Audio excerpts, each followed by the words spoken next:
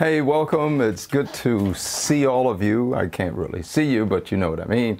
It's good to have you here to take a look at some of the things that we talk about on the following Sunday. This past Sunday was the second Sunday after Pentecost, so we're still in that season where we are talking about the Holy Spirit, about the power of the Holy Spirit, about Father, Son, and Holy Ghost, the Trinity. And so yesterday on Sunday, we focused on kind of like three parts, making the point of Matthew's writing in the 9th chapter and verses 9 through 12, and then from there to the end of the chapter. What we find out of verses 18 through 26, not necessarily end of the chapter, but what we find out in this particular section, and we use the topic health, sickness, and power. And it really, when you look deeper at this, we're talking about the health in terms of spiritual health, not necessarily physical health. And then we're talking about sickness, not in the sense of guaranteed healing from sickness, but Jesus demonstrating who he is in relations to the power that he has.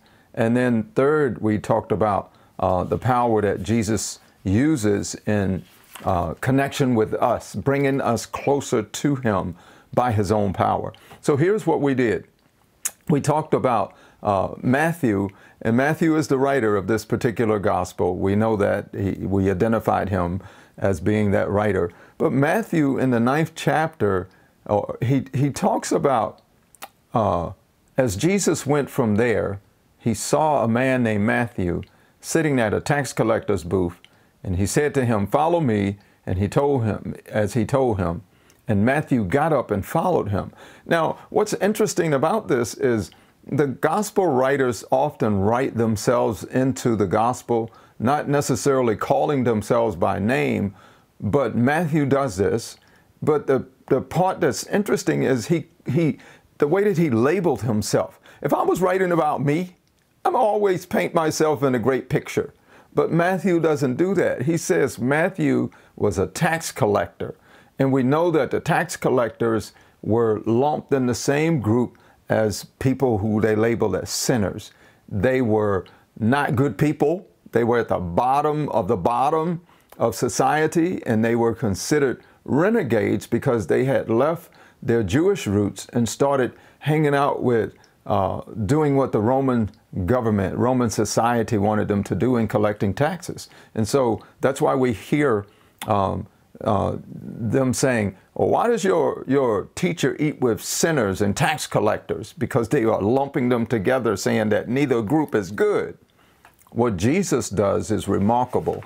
He goes and eats with Matthew, and then when he hears the Pharisees complaining, Jesus says, on hearing this, Jesus said, "It is not the healthy who needs a doctor, but the sick."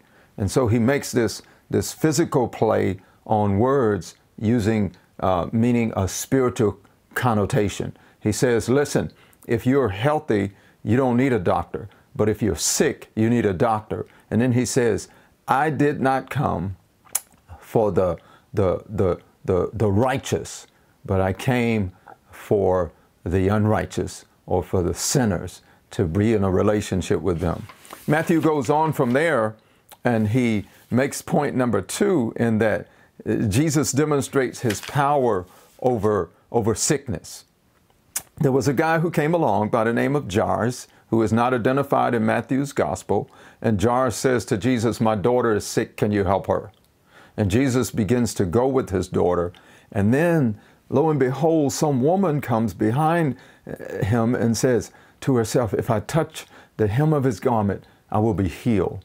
She touches Jesus, draws power from him. In another gospel, Jesus says, "Who touched me?"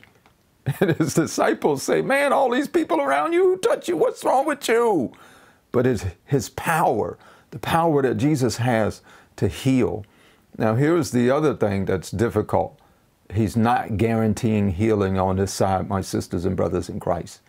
Never does the Bible guarantee healing on this side. But if we receive it and take it. But if not, we trust God in the midst of whatever circumstances we find ourselves in. The last thing I want to point out is what we consider as the good news, or some of the good news in this chapter.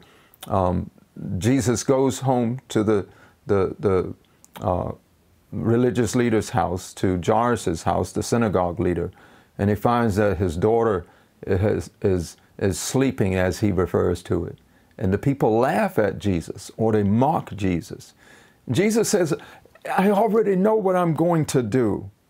He has the power to announce things. And he says that this girl is not dead, but she is sleeping, because he knows what he is going to do. Jesus has all authority and all power because he is Creator God. And so at the end of this story, Jesus puts the crowd out. He goes in and takes the girl by her hand, and she gets up. And he says this at the end of this lesson, at the end of chapter, it says, now news of this spread throughout all the region. And what we took from that is the power of God in our lives. We ought to be willing to go out and tell someone what God is actively doing in and through each of our lives.